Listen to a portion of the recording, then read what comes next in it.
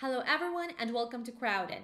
In this video, I will show you how you can quickly create a term base for your Crowdin project using your source files. Having a glossary is extremely important because it greatly contributes to your translation consistency and ensures that your brand sounds the same in every language. To start using Simple Term Extractor, you'll need to search for it in the Crowdin marketplace and install it.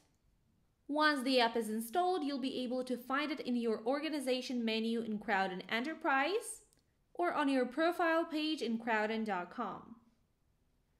This is a Simple Term Extractor workbench. To begin extracting terminology, you'll need to select the project from which you want to extract the terms. Next, you'll need to choose the relevant files. You can select multiple files for terminology extraction. Finally, select the glossary where you want to store your new terms. I'm going to use my project's glossary. There are two methods for extracting terminology with Simple Term Extractor: traditional statistical and machine learning powered. I'll show you both so you can choose the one that works best for your project. The traditional statistical method is the most commonly used method for extracting terminology. To use it, you'll need to specify the minimum and maximum number of words per term, the minimum number of occurrences per file and in total, and define stop words language for the files you're working with. Some languages like English might have their own stop words like articles, which you might want to exclude. Once you've done with configuration, click Extract to gather term candidates. This app will search through your files and generate a list of term suggestions. To add a term to your glossary, click the plus button. Let's say I want to add Crowdin as a term. You'll need to specify the language of the term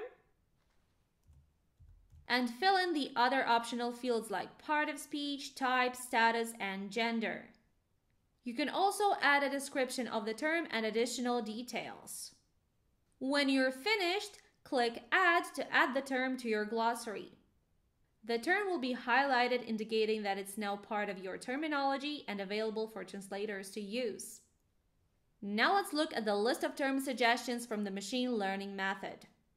There are fewer options to specify, just the language for stop words and the minimum number of occurrences. Keep in mind that the results may vary because these are two different methods of extracting terminology. To add suggested terms to your glossary, you'll follow the same steps as when using the traditional statistical method.